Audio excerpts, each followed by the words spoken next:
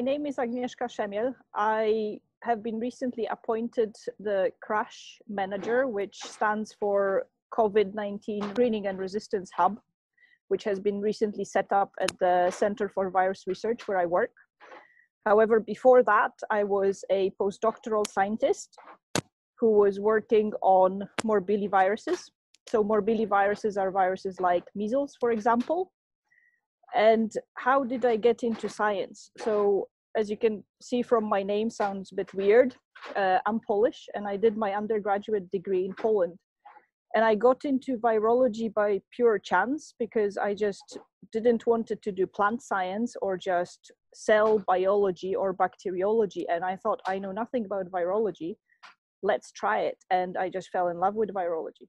So I've been in the CVR since 2013.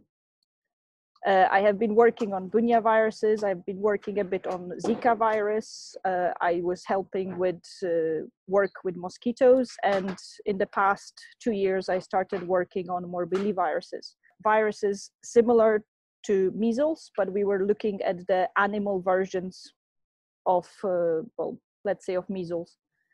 And then 2020 happened. And suddenly there was this new virus circling around. And I remember it was, I think, end of February, mid-February, where people were like, okay, the virus is going, SARS-CoV-2 is going to come to Europe.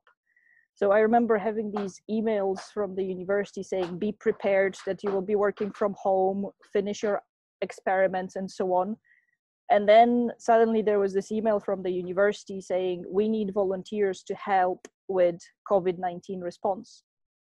And I said, okay, I have experience with containment level 3, because one thing that I haven't mentioned, so during the 2015 Ebola outbreak, I had the opportunity to go to Sierra Leone, where I was working in a diagnostic lab, testing samples for Ebola.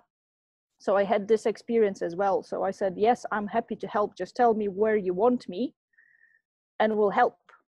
And then the university shut down for the lockdown. So just the only institute that was open was our institute, the Center for Virus Research.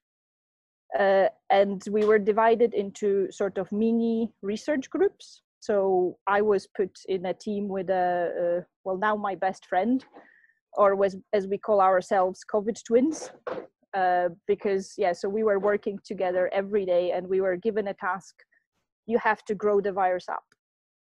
So because in order to work with the virus, we need to grow it up. We need to get stocks of the virus. So in order to, test drugs or characterize the virus. So we were tasked initially to do that. So we started to grow up the virus, and in one go, we were growing up almost a cupful, which doesn't sound a lot, but it is. So imagine you have a mug of tea and imagine that's a cup full of virus, and that can last quite a few months in the lab. So once we were setting up that, a few people got sick. We don't know whether they were sick with COVID-19 or whether it was any other illness, but they had to stay at home. So we were asked to jump in and help set up systems or protocols to screen drugs. So because, there is a need for medication to treat COVID-19 before the vaccines are being developed. So we needed protocols. So we needed methods where we can put the virus, put the drug or medication or inhibitor, and then see whether this inhibitor inhibits, so stops the virus growing. And then if it does, we can inform the medics, the NHS, saying, look, this drug works in our system in tissue culture, and maybe you can see if you can use it in patients. So such process is very laborious and takes a long time. So it's sometimes when you read, it feels like, oh yeah, they just did it in 5 minutes. But actually there is a lot behind that, because not all the experiments work. And sometimes, as we say, nature doesn't play ball. So you think everything should work and you put everything and it works great. It's a bit like baking. You bake a cake, you followed the recipe, and then the cake just collapses and you don't know why. And science is exactly the same. So we were working in the containment level 3 lab. So it's not very comfortable to work in, because right now I'm wearing a lab coat, which feels very comfortable. But for CL3, you wear a Tyvek suit. So that's a bit like a plastic onesie. And you wear goggles, and then you wear a fancy face fitted mask. So the lab it's under negative pressure. So when you open the door, in theory, all the air should be being sucked into the lab. So this way, nothing can get out of the lab. The setup that we've been using, the screens, so what we were doing is we were seeding cells in plates. I should be able to show you a plate.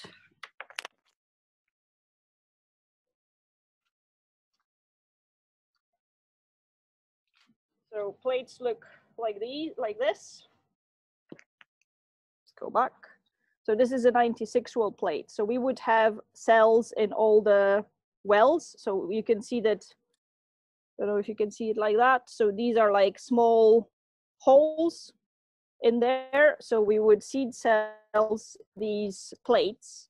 And then what we would do is we would either pre-treat them with drugs. So we would add different concentrations of inhibitors or drugs into these wells. And then we would add virus. And then we would incubate these plates for a few days to let the virus grow. And then we would see whether the cells die as a result of the virus infection or whether they survived. So if the cells survived, it meant that the drug works and it protects the cells. We would also look at, for example, by plaque assay. So I'll get another plate.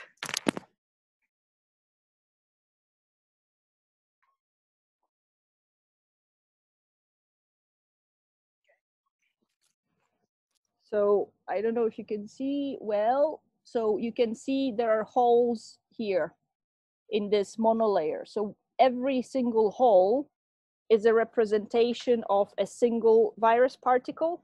So what we do is we put the virus on, and then we put like a solid overlay, which doesn't allow the virus to move. And then the virus just infects the cells in that particular area. And if the virus replicates and infects the cells, it kills the cells. If it doesn't kill the cells don't die, and we see blue. So we've been, I think, since, well, March, when it all started, we have set up, me and my colleague Meredith, we've set up, I think, 70 experiments, which is a whole pile of plates, which I think, well, some of the plates you can see behind me over there. And there is another 2 or 3 piles of similar size. So we've been working a lot, and sometimes it feels like you are working long hours and you are doing a lot, but the results are not good enough.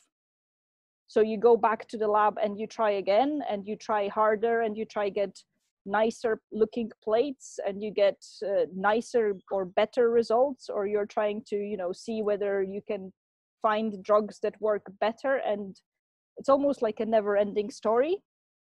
But someone has to do it. And if you like science, it is exciting. So I am doing what I like to do. So I'm enjoying my work. So in a way, it's fun. But yes, it is hard work. But if you're interested in science, I would say come to the CVR and help us.